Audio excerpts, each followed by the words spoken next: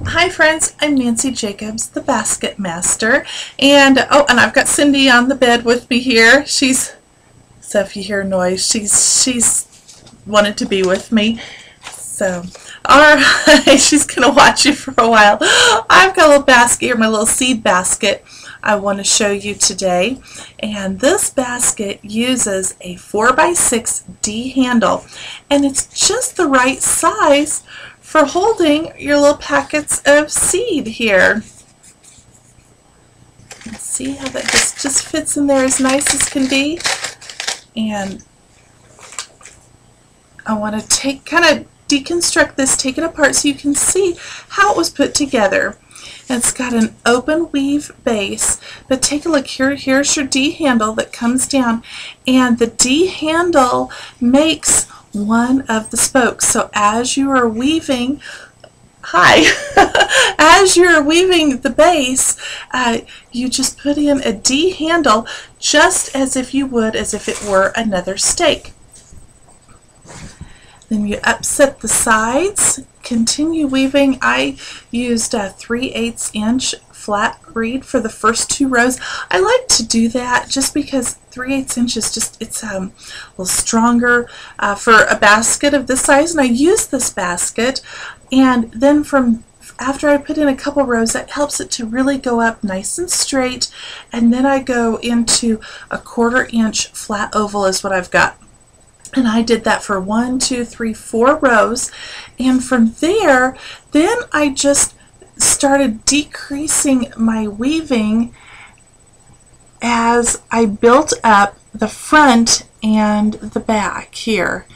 And so I would only take the weaving from one stake to, instead of wrapping the weaving all the way around, I'd go from one stake to the other stake, and then on the next row I'd go in a stake, so here to here, and then the next row up I started here and went to the 3rd stake over here, and then the next here to here, and then my final, just a very short piece of reed was woven there to there. And take a look at the back side so you can see.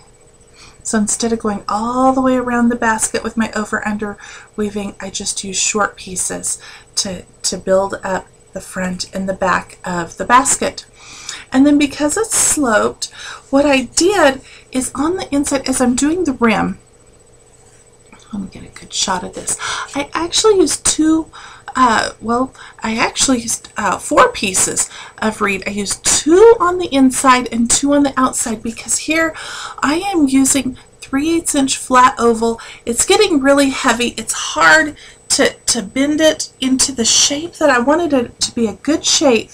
So I've used 1 piece on the outside here, a 2nd piece on the outside on this side, a 3rd piece on the inside here, and a 4th piece on the inside there. And then it has been lashed with 11/64 inch flat reed. So I've actually used 4 pieces for the rim of the basket.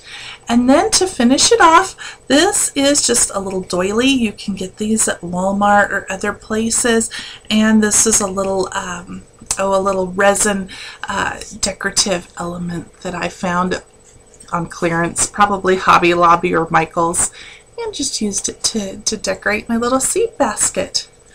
So there you have it, friends. It's a fun basket. You can use it for all kinds of things. This is a nice size. You could put a couple of coffee mugs in here. You could put a coffee mug and some coffee or teas, and anyways, it just ends up being a very nice size. Let's see here. It is approximately 4 inches by about 11 inches, and it was just the size I came up with. You could make it as large or as small as you want, but you are limited by the size of your D handle. So if you wanted something that was wider, just get a larger D handle. And then everything was stained, the D handle along with the basket. All right, friends, thank you for watching. go over to my blog, www.basketmasterweavings.blogspot.com, and from there you can get tips of every sort when it comes to basket weaving. You can find it there on my blog. You can see step-by-step videos on my blog or here on YouTube that will take you step by step through the basket weaving process. I basically hold your hand and walk you through it. But this is something fun. You can use the steps that I've given you, change it around a little bit. It gives your basket a whole nother look. Alright, thanks for watching. God bless. You guys have a great day. Bye-bye.